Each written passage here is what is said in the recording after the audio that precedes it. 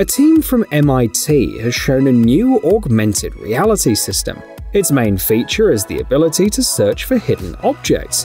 For example, a warehouse worker will be able to quickly find a box with the right t-shirt.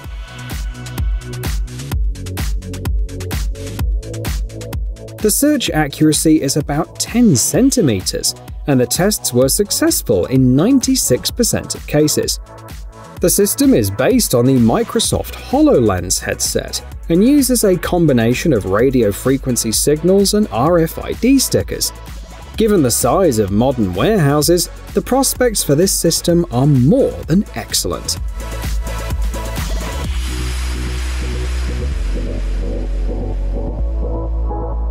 Another creation from MIT, a 3D printed robotic heart. The computer model allows you to take into account the special needs of each patient, and the hearts are printed with special polymer inks. They retain their elasticity, even when hardened. Hearts help select treatment options, and doctors use them to check the effects of different implants, for example. This procedure is very important, because some areas of the heart of many patients with impaired heart function are weakened or overloaded.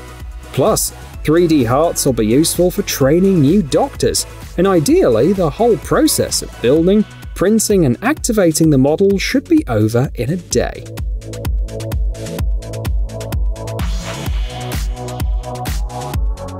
Cars got their share of new technologies as well. How'd you like the idea of removing the steering column and other weird metal pieces? Now, smart electronics will help you steer, and you can switch modes at will, changing between sport and comfort.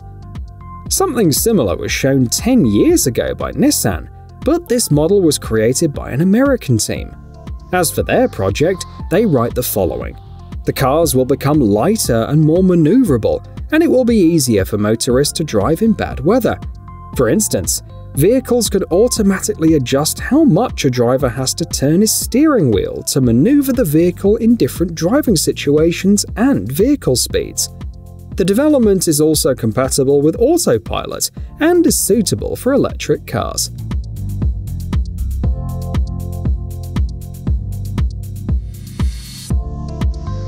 We doubt that there's anyone left who hasn't heard of the metaverse, a permanent virtual space where users communicate and have fun as they please using avatars. And while Mark Zuckerberg is developing the concept, Japanese tech giant Sony unveiled these sensors last year. They enable avatars to repeat the movements of their owners with precision. It is called Mocopi, and it consists of 6 sensors for the wrists, ankles, head, and pelvis, and will cost Japanese customers $360. Everything is set up with a mobile app. Plus, you can immediately record a fun dance, a character presentation, an unusual talk, or any other content.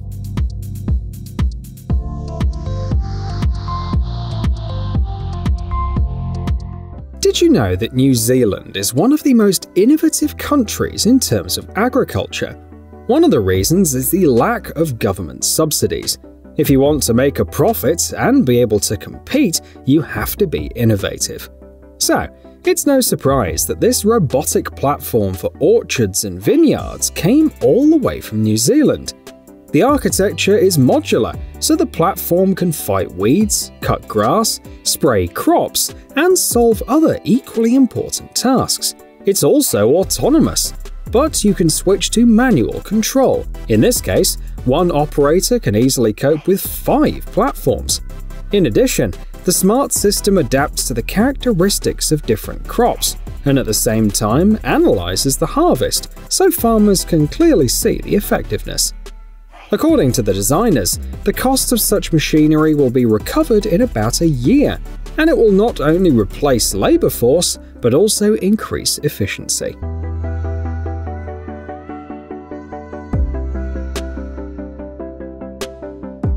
Next up is a development for hunting enthusiasts to help combat unnecessary odors. According to the designers, their product provides continual active scent control that works before, during, and after your hunt. Besides, the device will come in handy at home, in the office, and anywhere else. It can be used for about 8 to 10 hours on one charge, and it's intuitively easy to operate even with gloves on and in the dark. Everything works thanks to ozone. The idea is to kill bacteria and many microorganisms by removing body odors, the smell of gun grease, and more. Plus, the Hyper-Boost technology increases ozone production by 25%, for example, during peak animal activity. All of these features are contained in a small housing, weighing about 500 grams. A clever mounting system is included for fast and silent installation. But the price tag strikes a nerve. It's $400.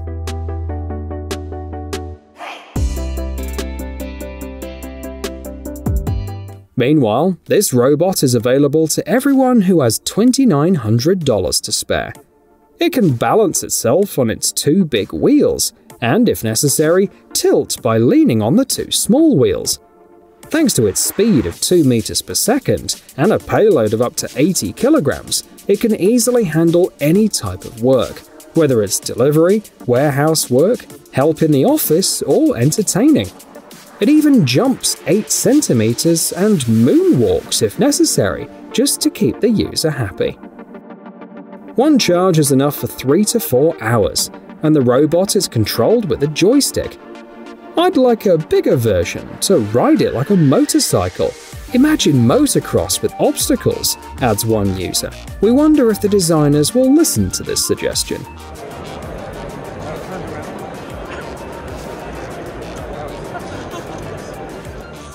Expectation: flying cars like in Back to the Future. Reality: hydrogen fuel cell planes. That's not bad either, especially because they're expected to be mass-produced as early as 2025. According to this company, they already have 250 modernization orders for a total value of $1 billion. And Air New Zealand, New Zealand's largest air carrier, is among their customers.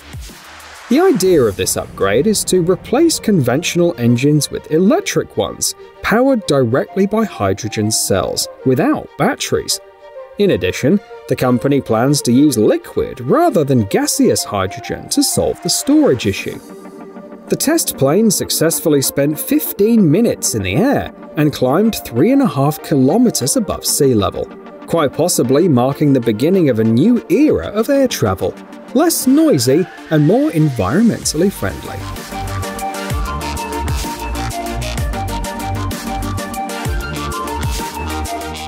According to experts, by 2050, wave energy may well provide about 10% of the world's energy needs.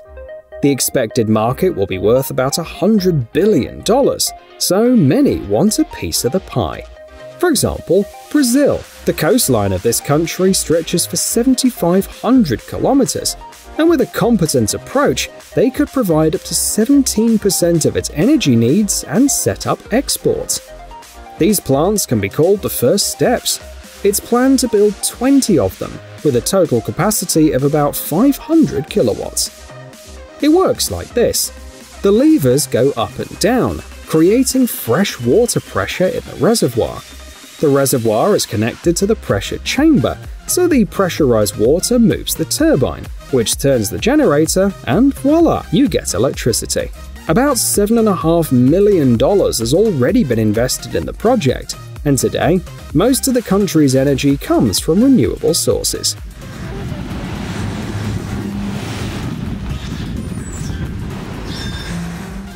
It's time to take a ride in a sled. This thing has existed at least since the days of ancient Egypt and has been upgraded many times. For example, cargo and passenger sleds are useful not only for hunters and fishermen, but also for scientists, researchers, and repairmen, because they can go where ordinary vehicles can't go. This model withstands a maximum load of 500 kilograms and reaches speeds of up to 50 kilometers per hour. Plus, it's so reliable that it will serve as a flat-bottomed boat and endure towing by a helicopter.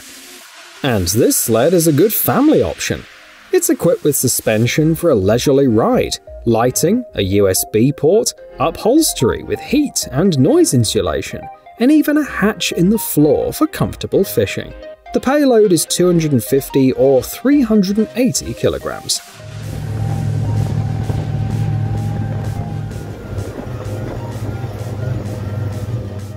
This is a search and surveillance module that can be attached to airplanes and helicopters, is operational day and night, and uses a combination of sensors for 180-degree coverage.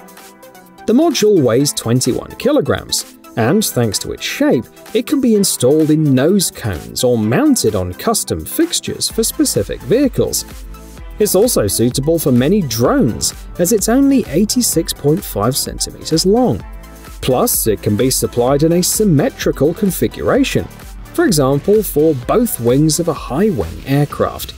And thanks to the advanced software, it's easy to control even for people who are not too experienced.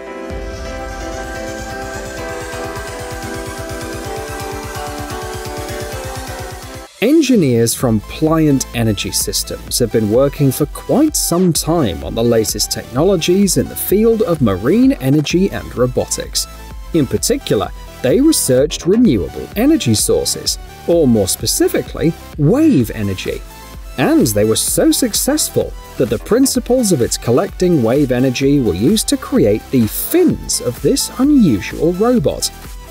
This seemingly strange device floats and moves confidently on snow, ice, and sand, doesn't get tangled in algae or debris, and can perform a variety of tasks. For example, it's an ideal solution for rescue operations on thin ice, exploring the Arctic, or for professional divers. Users in the comments found some similarity between the robot and the appearance of Anomalocaris, a fossil creature that looks like a creepy mix of a shrimp and an octopus about 60 centimeters long. Do you think they have something in common?